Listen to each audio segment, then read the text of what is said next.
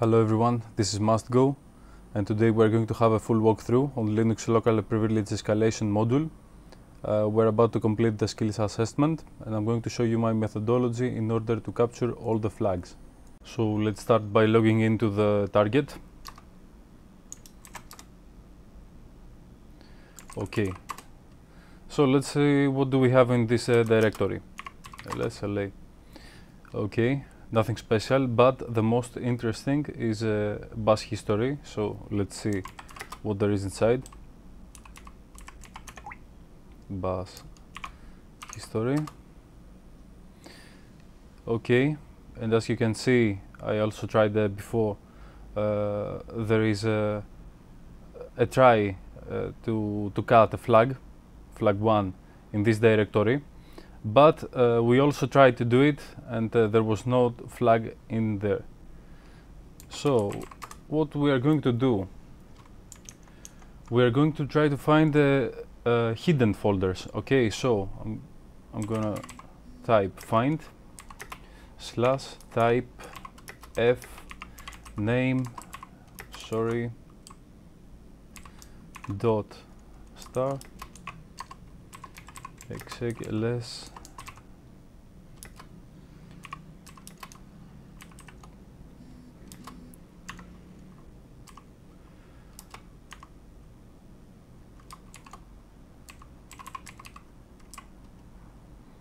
we don't want errors or nothing that doesn't have to do with us. So grep htb student.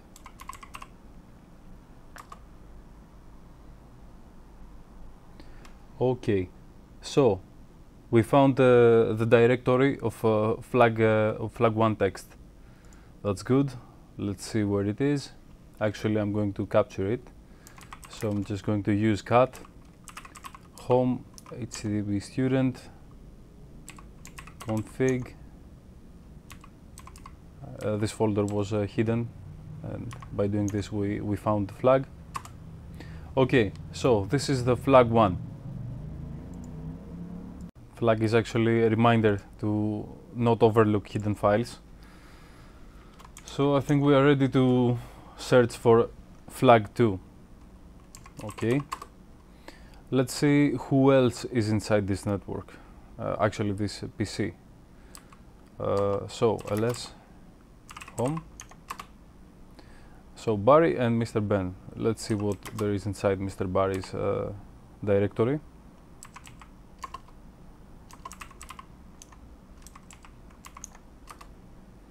Okay, so we can see flag 2, but we need to see if there is anything more, because we probably don't have the privilege to read the flag.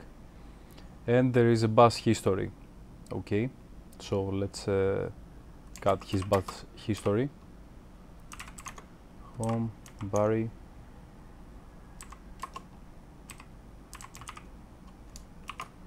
bus history. And perfect. So as we can see, he started MySQL with root privileges, but we cannot see the password. He also started the tmax shell. This is also interesting, but the most interesting is this. He gave us our password, and his password is I love security. Yeah, okay. He must be a big fan of security. So clear. And I'm going to SSH to Barry. So I'm going to exit. SSH Barry.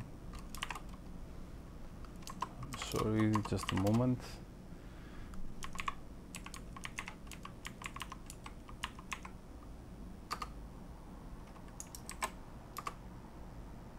Okay. So now we can cut also flag 2. Cut flag 2. Yep, and this is the file, the flag. Check those CMD lines. Yeah, we already done. Now we have to use these lines in order to find something more interesting. So I'm just going to look again.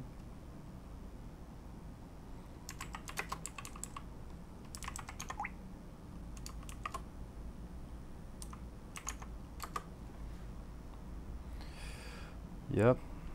Okay. The most interesting here is this one, Tmax. He started a new Tmax shell, and I think we have to see if it is still running, actually. So, ps aux Barry. And he's running a Tmax, this one.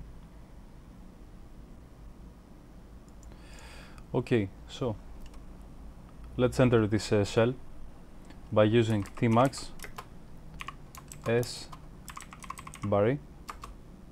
Okay, ls flag 2. Let's go to Barry. Barry is not the directory. Yeah, you're right. I won't disagree with you. ls la. Okay.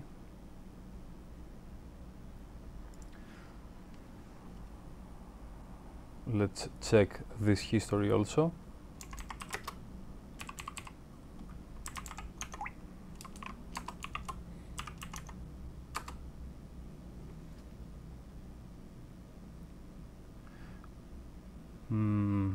Okay.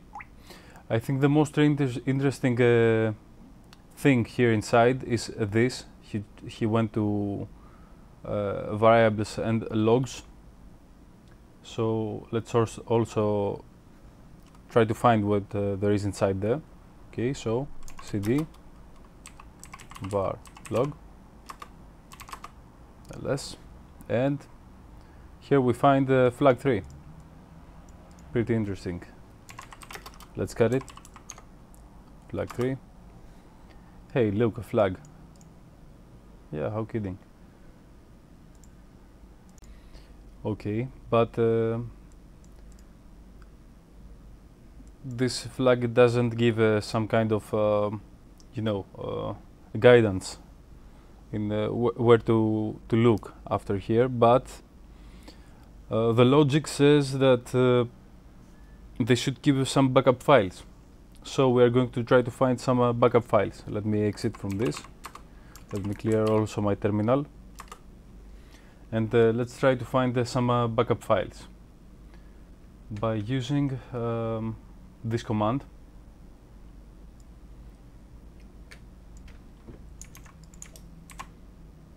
Find name, because backup files end with this, with BAK. Nothing here. Yeah, because I am in this location, I have to go deeper. Okay, I think there is no deeper than this.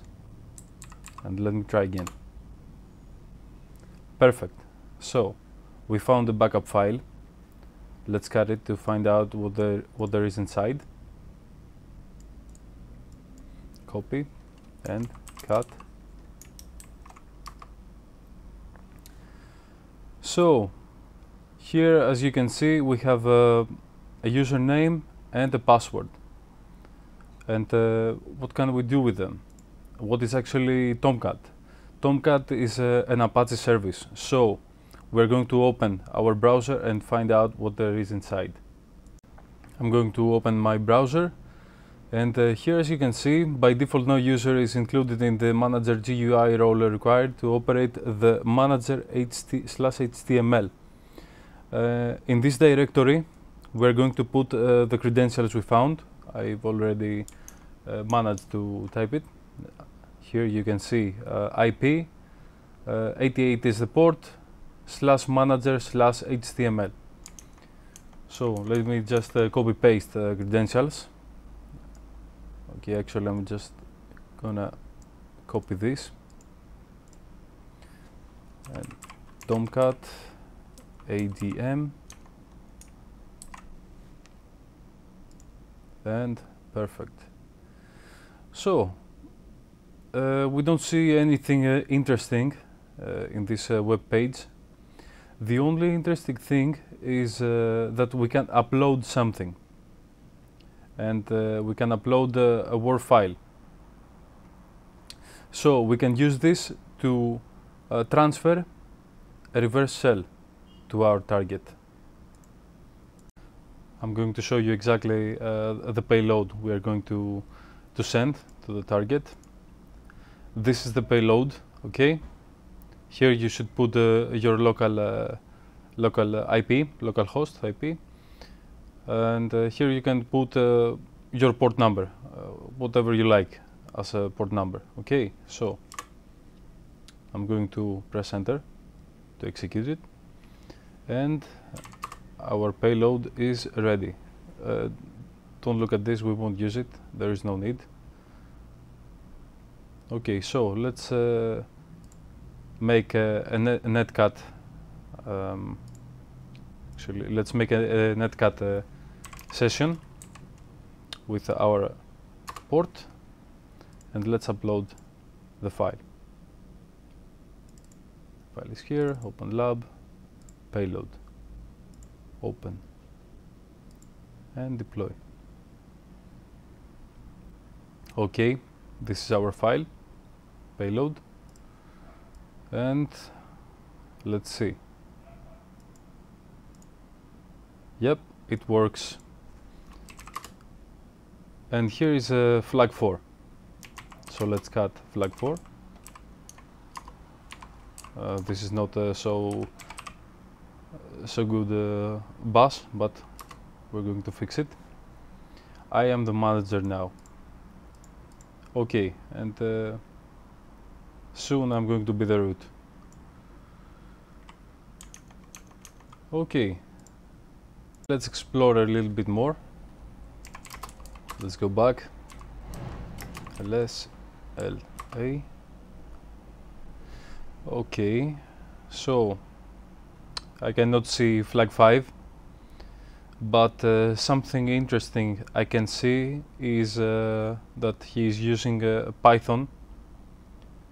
So I can use some kind of Python one-liner to fix our terminal, because the terminal we are using right now is, let's see what it is, I don't know what it is, proc, okay, it's dash, it's not bus, it's dash. Okay, so I'm going to use Python 3, import y, pty dot spawn bin bash. Okay, yeah, that's way better. Okay, now it's time to see what commands we can use as a sudoverse. If it's possible, sudo l, and we can use bustctl. Okay, bustctl. Let's go to GTFO bins, bustctl sudo. Okay, if the binary is allowed to run as a super user by sudo, it does not drop the elevate privileges and may be used to access the file system, escalate, or maintain privileged access. Okay, so we are going to use this command in order to escalate our privileges.